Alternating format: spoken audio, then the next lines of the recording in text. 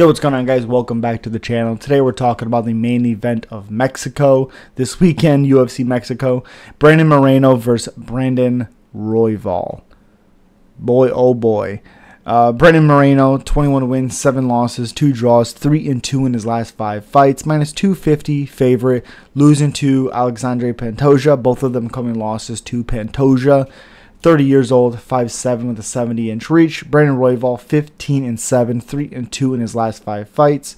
Losing to, obviously, Pantoja, plus 205 underdog, 31 wins, 5'9" with a 70.5-inch reach. Half-inch reach advantage for Royval, 2 inches in height also for Royval. The issue for Raw Dog in this matchup is the fact that because he is aggressive and he is wild, which makes him very exciting. Moreno is so composed and still can be wild.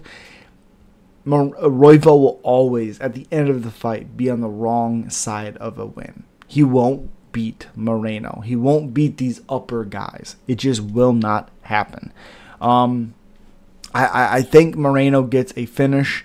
I really, really do. Submission or TKO. Even if he doesn't hurt him badly on the feet, I still think he could get a TKO win.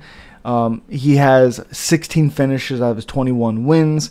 In the UFC, he's had 6 finishes out of his 9 wins. Pretty damn good. 9-4-1. 9-4-2 in the UFC as a whole. And a champion as well. 2-time champion. Brandon Royval, 15-7, like I said.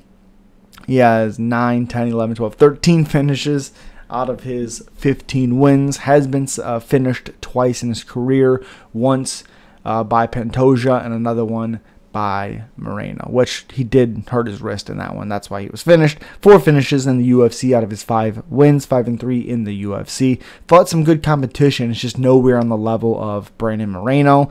Hasn't fought Figueiredo, hasn't fought these other guys, honestly. Again, I do think because Moreno has been hit more in his, been more hittable later in his career.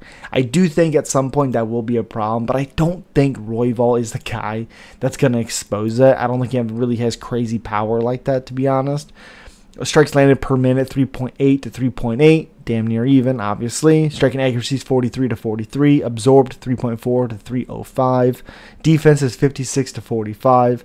Takedowns 1.7 to about a half. 45 takedown accuracy to 66. 64 takedown defense to 40. So it's basically like he's better, but I'm better at defending. So, okay, cool.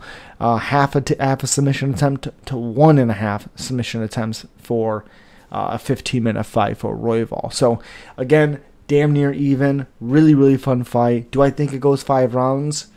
It definitely could, for sure. Especially because Brandon Royval is really, really going to want it.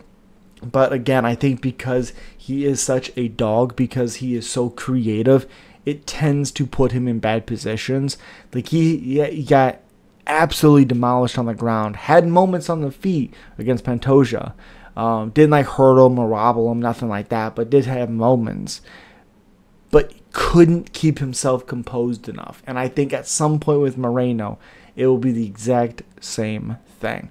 I think 3-2 or 4-1 for Brandon Moreno by decision. Fun fight. Probably will be fight of the night. Maybe a little bit of blood, chaos. It's going to be fun. And as always, guys, subscribe, like, comment. Let me know who you guys are picking. Peace.